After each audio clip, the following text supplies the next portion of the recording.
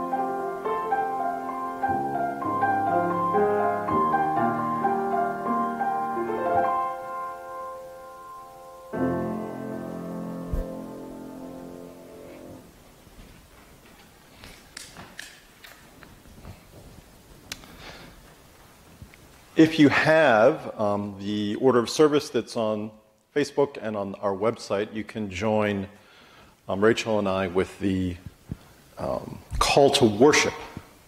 So let us worship God this second Sunday of Easter. Come, let us give thanks to our God. God's steadfast love endures forever. Because of this love, we shall not die. This is God's doing, and it is marvelous in our eyes. This is the day that God has made. Let us rejoice and be glad in it. Our hymn is a well-known hymn, In the Garden. So I'm going to get out of the way and let you watch Curtis play the box organ while Rachel and I, not in view, sing. Watch Curtis instead.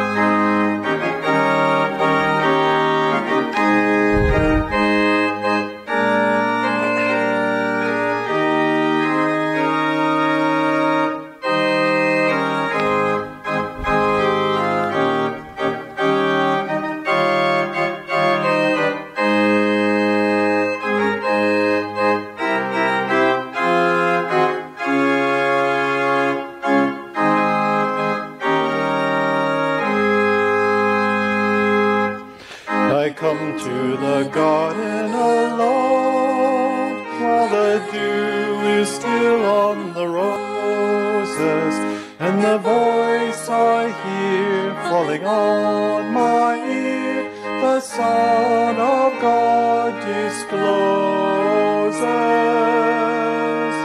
And he walks with me, and he talks with me, and he tells me I am his own, and the joy we share as we tarry there, none other has ever known.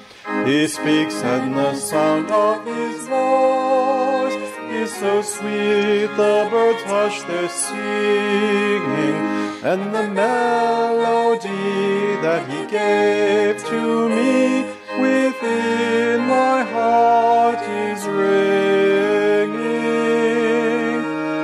And he walks with me, and he talks with me, and he tells me I am his own, and the joy we share as we tarry there, none other has ever known. I'd stay in the garden with him, though the night around me be falling, but he bids me go through the voice of woe. His voice to me is calling, and he walks with me, and he talks with me, and he tells me I am his own, and the joy we share as we tarry there, none other has ever known.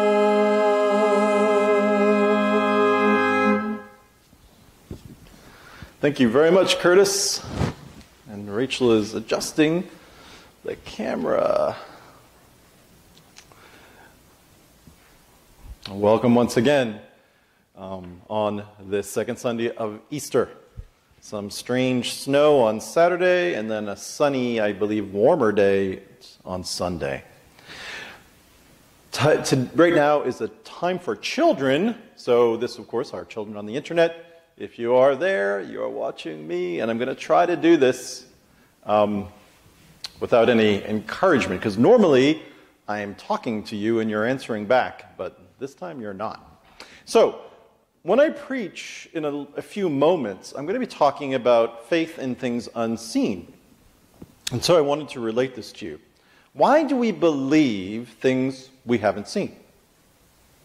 Like, some of you may believe in Santa Claus, or the Easter Bunny, or the Tooth Fairy. Anybody, any others besides those three? Tooth Fairy, Easter Bunny, Santa Claus. People we don't see but we believe in. Jesus? Okay, that would be good. Jesus. Yes, this is the church. Jesus. That's what we do. So we haven't seen Jesus. We haven't seen Santa Claus. We haven't seen the Easter Bunny. We haven't seen the Tooth Fairy, but we believe it. But why? So why do we? And one of the reasons we believe in things unseen is because of the testimony of our community, meaning people tell us. Our parents tell us. Our parents say, you know, there's this guy who gives gifts and secretly comes into houses on Christmas Eve. There's this bunny who gives candy and secretly comes on Easter Sunday, like magic. And there's this bizarre tooth fairy who secretly comes and sticks money under American children's pillow. I don't know what the tooth fairy does in other countries, but that's what it does here. Depending on which tooth you lose. My niece has been very pleased with the tooth fairy recently because she keeps losing teeth and getting things under her pillow. But why does she believe in that? It's because someone told her. In other words, this idea of believing in things unseen because people we trust tell us that such a thing exists. And so this idea of believing in the unseen. Some people believe in ghosts. Some people don't, right? But why? Some people believe because someone told them there was such a thing. Don't go into that house, it's haunted. And like, oh my gosh, don't go into that house, it's haunted. Everyone says it's haunted. That may not be true. But the reason you believed it is probably because someone said, don't go into that house, it's haunted. So belief is different than having facts, if you know what a fact is. A fact is something you can actually prove. It's a fact that this is wooden, and that it's solid, and that I'm leaning on it. That's a fact. But I don't believe in the podium. I just know it's there. But I could believe in Jesus, who I cannot see, but I believe in. I could believe in God. I could believe in Santa Claus, whom I cannot see, but I would like for him to bring me presents. So, belief is a thing that our community or our parents or our friends might tell us about that we may choose to believe in. And that's really all I have for you this second Sunday of Easter. So I hope you got something from it. We have two readings this morning on this second Sunday of Easter, sometimes called Low Sunday because it was sort of a lesser Sunday. People who don't normally go to church, this would be the Sunday they wouldn't go, like the Sunday after Christmas. And it was often the Sunday that seminarians got to preach, probably because ministers figured they couldn't do any damage or what have you. So it was not a popular preaching Sunday. No seminarian for us to have in here today. I could have asked Beth Ann, our seminarian, but I don't believe she's available. So I am your seminarian, which means I don't have to worry about being that good, because it's Low Sunday. Low expectation Sunday. So, no, seriously. Okay, the first lesson is from the first epistle to Peter, chapter 1, beginning at the 3rd verse. Blessed be the God and Father of our Lord Jesus Christ. By his mercy he has given us new birth in a living hope through the resurrection of Jesus Christ from the dead, and into an inheritance that is imperishable, undefiled, and unfading, kept in heaven for you, who are being protected by the power of God through the faith for a salvation ready to be revealed in the last time. In this you rejoice, even if now for a little while you have had to suffer various trials, so that the genuineness of your faith, being more precious than gold, that though perishable is tested by fire, may be found to result in praise and glory and honor when Jesus Christ is revealed. Although you have not seen him, you love him. And even though you do not see him now, you believe in him and rejoice with an indescribable and glorious joy. For you are receiving the outcome of your faith, the salvation of your souls. Here ends the first lesson. The second lesson is from the Gospel of John, chapter 20, beginning at the 11th verse. Mary stood weeping outside the tomb, and as she wept, she bent over to look into the tomb, and she saw two angels in white, sitting there where the body of Jesus had been lying, one at the head and the other at the feet. They said to her, "Woman, why are you weeping?" She said to them, "They have taken away my Lord, and I do not know where they have laid him." When she said this, she turned around and saw Jesus standing there, but she did not know that it was Jesus. Jesus said to her, "Woman, why are you weeping? Whom are you looking for?" Supposing him to be the gardener, she said to him, "Sir, If you have carried him away, tell me where you have laid him, and I will take him away." Jesus said to her, "Mary." She turned and said to him in Hebrew, "Rabboni," which means teacher. Jesus said to her, "Do not hold on to me, because I have not yet ascended to the Father. But go to my brothers and say to them, I am ascending to my Father and to your Father, to my God and to your God." Mary Magdalene went and announced to the disciples, "I have seen the Lord." And she told them that he had said these things to her. When it was evening on that day, the first day of the week, and the doors of the house where the disciples had met were locked for fear of the Jews, Jesus came and stood among them and said, "Peace be with you." After he said this, he showed them his hands and his side.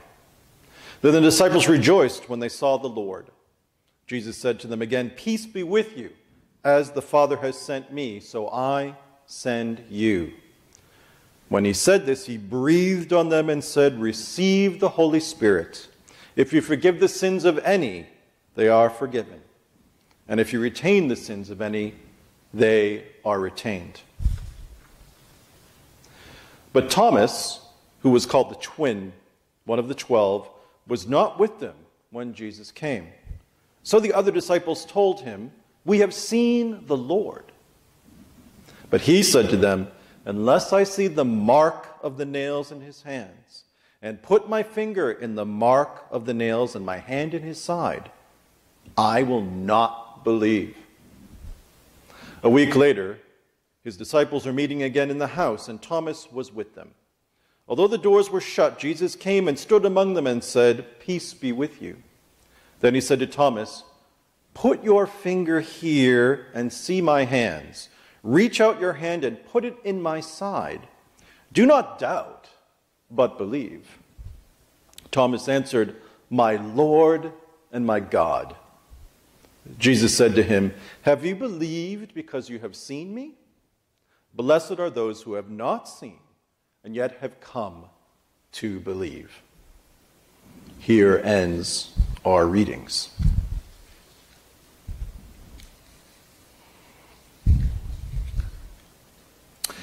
There's a lot going on in this morning's readings. The thing that stands out is poor Thomas, who has the other title of Doubting Thomas.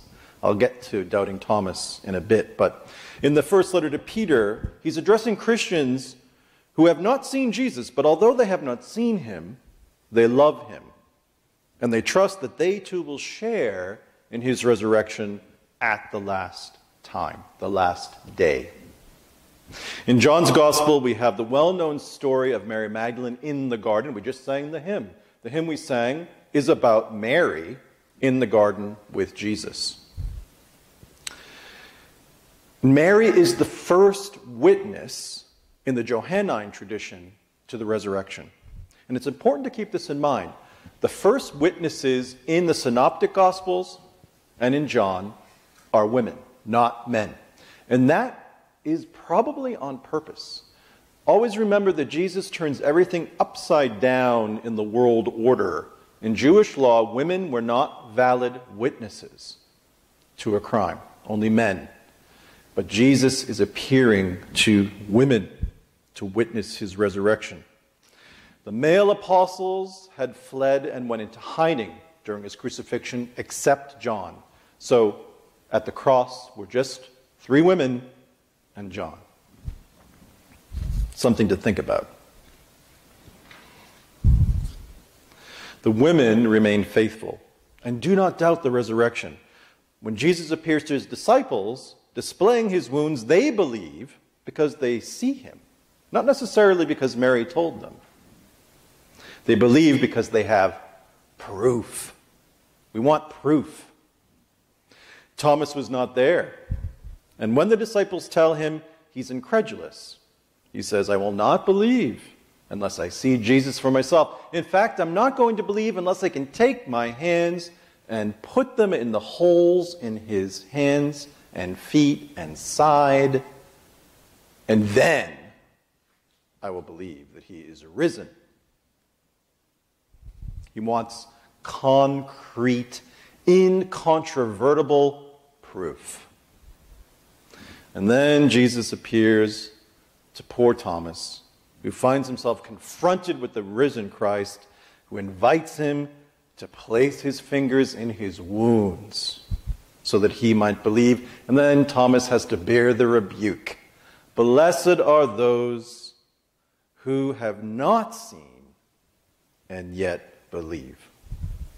So, my message this morning is, let's face it, we're all kind of Thomas, right? I mean, I don't know about you, but I would like my own personal epiphany of the risen Lord. And if he invited me to put my hands on him for proof, I'd probably go for it. I mean, I'd be like, well, yeah, there's a hole there and you're risen. I believe. I know. I don't need to believe. I know. And in a way, you could argue that Thomas was given a privilege. He got to see the risen Christ himself. I would like that. I would like to be able to dispel my Easter doubts forever. Right? No need for faith when you know. Carl Jung, the psychoanalyst, was known, unlike his father figure, his mentor, Sigmund Freud, who was an atheist and thought religion was an illusion. Jung was the son of a Swiss Reformed pastor in Zurich, and he believed in a kind of spirituality and all sorts of things that were quite not Freudian. So the Jungian model has room for faith. But Jung was an unusual guy. And when he was on one of his last television interviews, someone from the BBC said, Dr. Jung, you say you have faith and that you believe, that there is a God or something. And he said, I don't have faith. I know. Wow. I don't have faith. I know. Now, that's interesting because I don't know if I could say that. I could say I have faith. But to say that I know, like empirically, which is what Jung was saying, because he was basically saying, based on his experience, the experience of his patients, his research, he knows. Pretty good. Almost like Thomas, without having to put your hands into wounds. He knew. But I don't think most of us are like Dr. Jung. I don't think so. I'm not, anyway.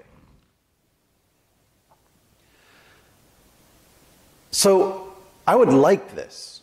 I would like a Thomas experience. I'm willing to be named and shamed a little by the Lord for the experience of seeing him in the flesh. Then I would have just touched God, the Word incarnate. Right? And that's why, and then Thomas falls to his knees and says, my Lord and my God, a confession of Christ's divinity, which is very outside Thomas's Jewish experience, which would not allow such a thing. So I would like this. I would like this epiphany moment. There are 7 prayers attributed to St. Gregory the Great, Bishop of Rome. He is a pope that gave his name to Gregorian chant. If you know, Gregorian chant was named for Pope Gregory, partly because he had reformed the Roman liturgy quite a bit and had set things down into a particular order. He died in 604 AD, and he was deeply admired, not just by Catholic theologians and even Orthodox theologians, but even Protestant theologians. The Reformers liked Gregory. Even John Calvin, who didn't like anybody, right? Because, he's always frowning, looking for idolatry. Why are these flowers here? What's that cross? We don't need images. What are these candles? The Holy Spirit does not need landing lights. You don't want to invite John Calvin to a party. You don't. You invite Luther. He's drinking and smoking and belching and dancing and singing, and Calvin is worried that this could be sin. So, Luther, I love saying this quote, so I'm going to say it to you again. Luther at a party. The one who drinks beer sleeps long. The one who sleeps long does not sin. Therefore, let us drink beer. Calvin wouldn't say that. However, Calvin liked Gregory, Bishop of Rome. He liked him so much he said he was the last good pope. So all the popes after 604 AD, bad popes. But even Calvin liked this pope. So Gregory wrote 7 prayers, or is said to have wrote 7 prayers about Christ crucified. And I want to read one of them to you. O Lord Jesus Christ, I adore you hanging on the cross, given vinegar and gall to drink. I beg you, may your wounds be the remedy of my soul. May your wounds be the remedy of my soul. And I wonder, were the wounds of Christ's remedy, the risen wounds, remedy to the apostles' souls, so crushed at the defeat of the crucifixion, to Mary Magdalene in the garden, to Thomas, who was invited to put his hands in the wounds themselves. There's a famous Renaissance altarpiece by Matthias Grünewald called the Isenheim altarpiece. Rachel and Curtis, have you ever seen this? You must Google it. Google Isenheim altarpiece, Isenheim, altarpiece. If you Google it, you will find it. It's famous. It was designed for a hospital chapel. And this was right at the beginning of the Renaissance. And hospital chapels were normally run by monks and nuns and religious orders. And medieval and Renaissance hospitals were not places of healing as we know it. Some people recovered with the ministrations of the nuns or the monks or the other helpers if they could get better on their own. But some people did not. There was no medicine as we know it, no procedures. They simply expected, most likely, that they would not make it. And so the role of this hospital was to care for people in their illness and in their dying. So there's a huge triptych, which is an altarpiece that has doors that fold open, panels. And there's several images, but one is a famous crucifix, a crucifixion scene, and the other is a resurrection scene. And in the crucifixion scene, it is truly grotesque. This was a time of Renaissance humanism when, instead of painting Jesus in a Stoic or Byzantine way on the cross, they painted an actual tortured human figure. They didn't sugarcoat it. And the one from Grünewald's Isenheim altarpiece is shocking when you first see it. This is a wretched, miserable Christ that is dead and crucified and tortured, and it is awful. But there is also the flip side, the resurrection panel, which is the polar opposite. Christ is glorious, glowing, transformed, brilliant light, almost so much light around his head that you can just barely see the outline of his face and smile. His wounds are still there, but they're glowing. They're transformed. They've gone from misery to glory. So transformation and resurrection is not a change in our circumstance prior, but a glorification of our body and soul. And so the side is glowing, the hands are glowing, the feet are glowing from the wounds made glorious. So if you think about Gregory's prayer, it makes sense. May your glorious transformed wounds be healing to my soul. And what the nuns would do with the people in this hospital is they would show them. They would say, look, you're suffering. Jesus went through this. Look at him. He suffers horribly. So you know that you're not alone. In all your suffering, you suffer with Christ. He suffers with you. This idea that you can unite somehow in the medieval Catholic mindset. You can unite with the sufferings of Christ. Not just medieval Catholic. Very strong idea in Lutheran thought in the pietistic thought and in some Protestant thought. This idea of uniting with the crucified somehow, some way, through our sufferings here on earth. You are not alone. But then the other piece, this is what you will become. Look at Christ risen. This is your future. Your wounds, your sickness will become glorious, and you will conquer. And that's the whole purpose of this artistic display. It's not that the crucifixion is erased in the risen Christ, but that he has overcome it and become victorious, conquering death, sin, and hell. This is Christus Victor, Christ the victorious. This is Easter in its fullness, and there is a reason why it was placed in that chapel and in that hospital, to give people hope against death and the confrontation of death.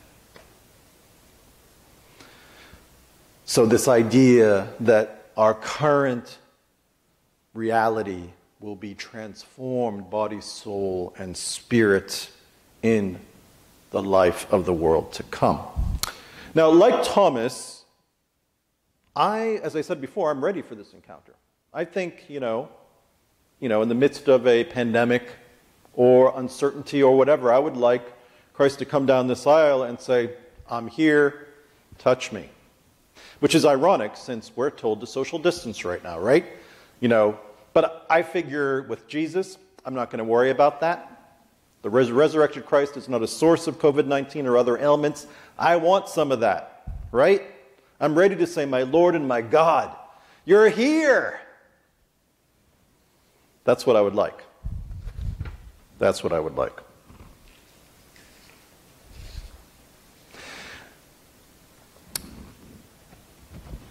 Thomas Merton, the Catholic monk who died in the 60s, wrote a lot of different books. And in one, he writes that an encounter with Christ is transformation. We realize possibilities we did not know exist. Hope where there was no hope. Courage where there wasn't courage. To face what we must face. So, being like Thomas, which is the title of my sermon, may not be a bad thing. It's not that Thomas was wrong to doubt. Doubt and faith go hand in hand. The question was, but why didn't you believe what the women said and what the disciples said? And he's like, well, it wasn't enough, and I understand that. A little bit more about Thomas. Thomas is associated with Syria and India. And some scholars believe that this apostle went to India to spread the gospel in the year 52 AD. And there are indigenous churches in India on the Kerala coast that have been there at least since the 3rd century. It would seem that doubting Thomas, which is now, by now he's believing Thomas, was the most far-flung missionary of the early church, if he got that far. And I'm going to leave you with a saying of Thomas from something called the Acts of Thomas, a Gnostic text written in what became known the Thomas tradition. It didn't make it into the Bible because it comes from a different non-Orthodox source. But these words are beautiful, and I want to leave them to you this second Sunday of Easter. According to this tradition, Thomas said to his followers, I am not Jesus, but I am his servant. I am not Christ, but I am his minister. I am not the Son of God, but I pray to become worthy of God. I say to you, continue in the faith of Christ. Continue in the hope of the Son of God. Have courage in affliction. If you see me mocked, imprisoned, or put to death, do not be confused, because I am doing Christ's will. I may not wish to die, but I know that I can face this through Christ. For death is not real death, but merely being set free from the body. I will be happy to be set free from the body so that I can depart and see Jesus, beautiful and full of mercy, to see him who is to be loved. For I have endured much toil in his service, and I have labored for his grace, And this grace is mine, and it shall not be taken away from me. It is not in the New Testament, and we could dismiss this as too Gnostic, too much associated with the wisdom tradition that was let go long ago in the early church. But it does speak of faith in a time of uncertainty, that the promise of Easter is that we too shall see Jesus, the beautiful one, full of mercy, to love him and to be loved by him. Being like Thomas seems to be today the norm. We may drift in and out of resurrection faith, but one thing is certain, and I want you to take this with you. God's grace given to you is yours and cannot be taken away from you. Rest in this grace. Amen.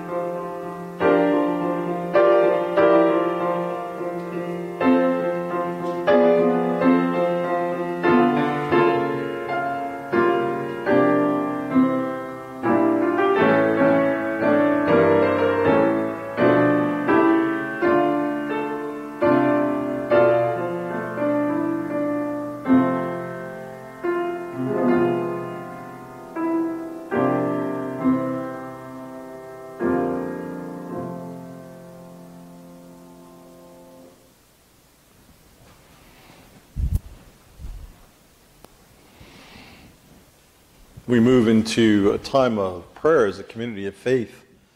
So, my friends, wherever you are, the Lord be with you. And let us pray together. Almighty God, to you all hearts are open. All desires are known, and from you no secrets are hidden. Cleanse the thoughts of our hearts by the inspiration of your Holy Spirit, that we, through grace, may perfectly love you and worthily magnify your holy name. Through Christ, our risen Lord. Amen. There are many prayers that we have been asked to pray for today. We lift up to you Danny, who's dealing with a new cancer. Pray for Danny. For Sue, Diane, and John, who are recovered or recovering from illness. And for our own minister, Lynn, who is almost fully recovered from illness, we give thanks for their recovery. We pray for Sandy, who has many concerns. We pray for Jamie, who's a member's son's girlfriend's mother. I'm trying to figure out the constellation. A member's son's girlfriend's mother. She is being treated for COVID-19 in New York City. And we lift up all the people of New York City, which is the epicenter in this country for this illness. We pray for her daughter Tiffany, who is not able to be with her mom as she is treated. We pray that Jamie will recover and be able to rejoin her family as soon as possible. We pray for John K., who had a heart attack, and we pray for Jack C., who has cancer. We pray for all the things that we are not praying for right now because we are consumed by this pandemic. It's so easy to forget that all the troubles of the world are still there, still going on. And yet, we are in an emergency both nationally and globally. And it's hard to even have time to think about all the other things that we normally keep in mind. We pray for hot spots in this country and worldwide, and the fearful, people who are afraid of getting sick, people who are sick. We pray for those who are living with COVID-19. We pray that they recover, but we also pray for those who are at this moment dying of COVID-19. We pray for the protesters who want an end to the national lockdown, but we also pray for their neighbors who fear what that could mean. We pray for the jobless and the destitute, remembering that in the shutdown of the economy, many people are struggling to pay bills, to put food on the table, and to live lives because they cannot work. We pray for seniors who are unable to graduate with their high school or college class this year. We pray for the crushing of dreams of athletes and all those people whose plans were crushed by this crisis, the disappointments that are worldwide. We pray for all those who are in nursing care or elder care facilities who cannot be visited at this time, including my mother, whom I can only call but not visit. And we pray for those and their families who want to be with them but cannot. We pray that this pandemic will come to a conclusion so we may rejoin our common life together. We also pray for those who have died. For John's sister Helen, who died in Florida after a long illness. Please pray for those who could not be with her due to the pandemic. We lift up Helen to God's safekeeping. We pray for Nidra Dolores, who died recently. We pray for her two sons, who could not be with her because of restrictions. We pray for their families and all who grieve her loss, including Sue and Dave, her friends, who are mourning her passing. We pray for all those who could not be at the bedside of loved ones who are dying of this dread illness.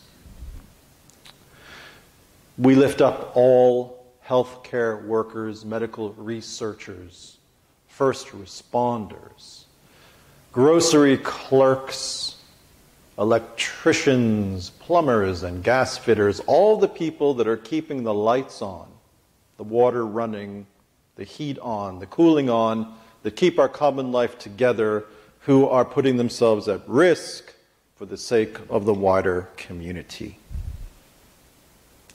We lift up all those prayers spoken now or in the silence of our hearts or to yourself, wherever you are watching this, praying for answers, praying for grace, and praying for courage. And we ask all of this in the strong name of Jesus, who taught us to pray with these words: Our Father, who art in heaven, hallowed be thy name. Thy kingdom come, thy will be done on earth as it is in heaven. Give us this day our daily bread, and forgive us our trespasses as we forgive those who trespass against us. And lead us not into temptation, but deliver us from evil. For thine is the kingdom, and the power, and the glory forever. Amen. All of you in this congregation over the several weeks have been very generous in your posting offerings for the ministry of this church, with online donations on our website. We are delighted that you have kept us in mind and felt that you could spare your treasures for the life and work of this church, both now and when we reopen. Easter has 50 days, hence Pentecost, the 50th day. Pentecost Sunday is, I believe, May 31st this year. And if we are very lucky, we may even be able to have people beyond staff in our church. Maybe not, but we can hope. So we hope for the opening of this church in the Pentecostal season. So please continue to support us in our ministry, in this town and community. We sing the doxology together.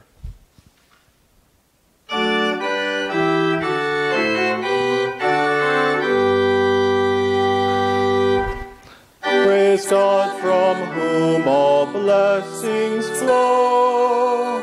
Praise Christ the Word made flesh born low. Praise Holy Spirit evermore. One God triune whom we adore.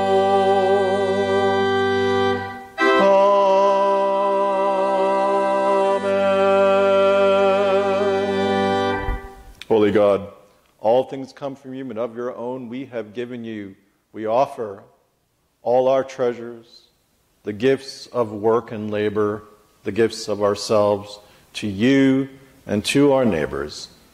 Bless what we can offer, and may it prosper in some way the coming of your holy kingdom. We pray this in Jesus' name. Amen.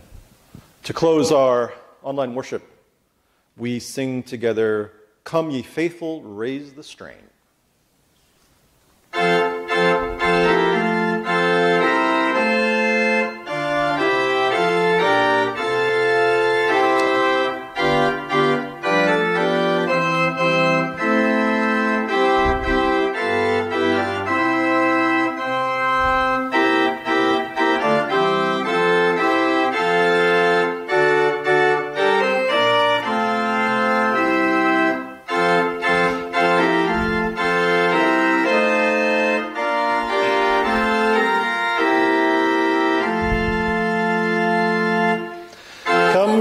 Faithful, raise the strain of triumphant gladness. God hath brought his Israel into joy from sadness, loosed from Pharaoh's bitter yoke, Jacob's sons and daughters, led them with unmoistened foot through the Red Sea waters. 'Tis the spring of souls today, Christ has birthed us risen from the 3 days sleeping death, as the sun hath risen. All the winter of our sins, long and dark, is flying from his light, to whom we give Lord and praise undying. Now the Queen of seasons bright, with the day of splendor, with the royal feast of feasts, come its joys to render, comes to glad Jerusalem, who with true affection welcomes in unwearied strains Jesus' resurrection.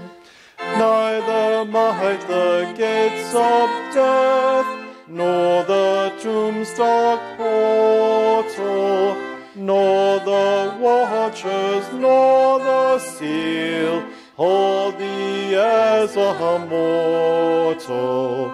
But today amidst thine own, thou didst stand bestowing thine own peace, which evermore passeth human knowing. And now go forth into the world, and wherever you are, and whatever you do, in peace. The peace of God, which passes all understanding, keep your hearts and minds in the knowledge and love of God, and of God's Son, Jesus Christ our Lord, and the blessing of Almighty God, the Father, the Son, and the Holy Spirit be upon you and all those whom you love this day and forever. Amen. Curtis is... Oh.